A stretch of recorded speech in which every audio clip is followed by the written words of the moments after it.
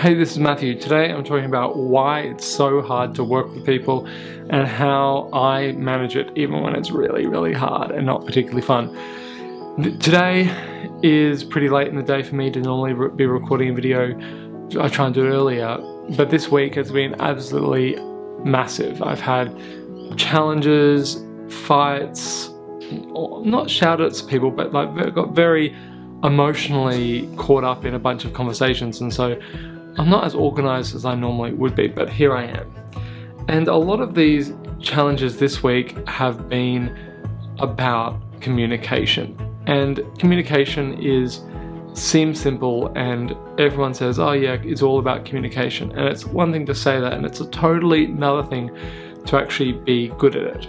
And while I'm not the best communicator out there, I have a few principles that I think can help anyone who wants to be a better communicator in life, work, with family, with friends. And so that's what I like to share in this video. So the first principle I really think is the most important one is that just because I say something doesn't mean that's what other people hear.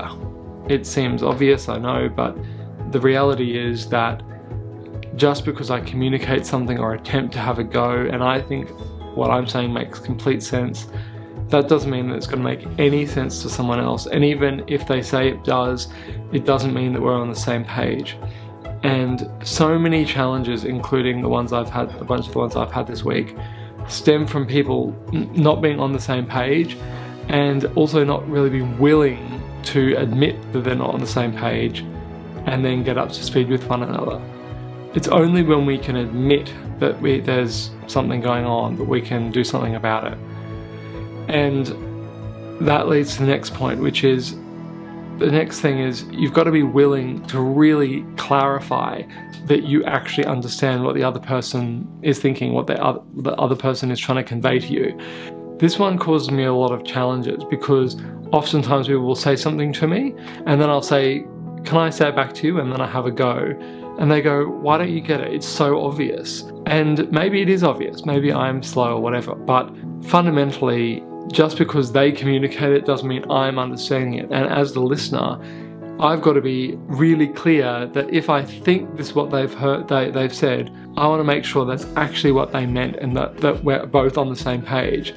And I think this takes a particular type of inner courage, and it's a courage to not just accept not understanding. You have to, in my view, really go after clarity, go after understanding, go after wanting to be on the same page with someone and be willing to look stupid in order to achieve that goal. I really think that unless I'm willing to look stupid, if I'm willing to say I don't have any idea what you're talking about, then I can't hold my end up of the bargain, which is to be clear.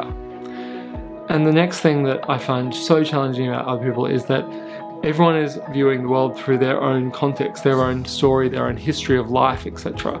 And what this means is that even if I do think I understand, I may not be able to influence the outcome because they might be stuck in a particular thing in their own life and it's been expressed in the way that they're working in a business context, or it could be that I am stuck in the way I'm viewing things at a particular time. And it just means that even if we understand each other, we don't understand each other on a deep level. We just understand the peripheral words, or at least the concepts, but we don't really understand the true motivations for what motivates this person.